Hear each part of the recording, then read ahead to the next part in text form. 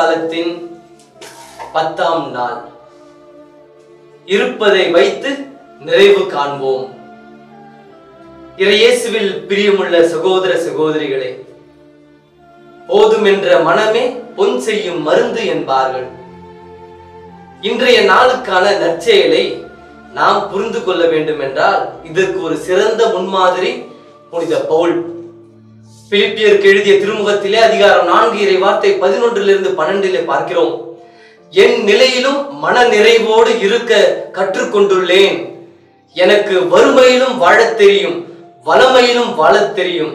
வயிறார உண்ணவோ பட்டினி கிடக்கவோ நிறைவோ குறைவோ எதிலும் எந்த சூழ்நிலையிலும் வாழத் தெரியும் என்று சொல்லியிருக்கிறார்.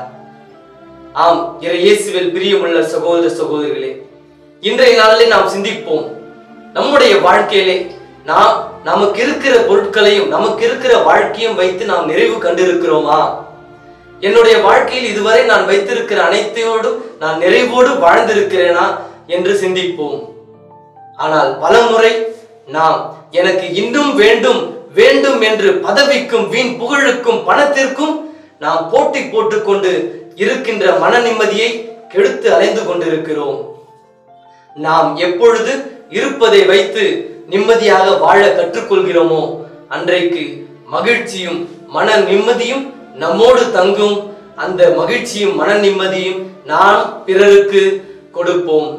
ஆங்கிலத்திலே ஒரு பழமொழி கூறுவார்கள், we know what is good for us but only God knows what is best for us.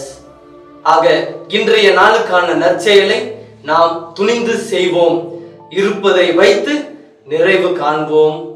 Amen.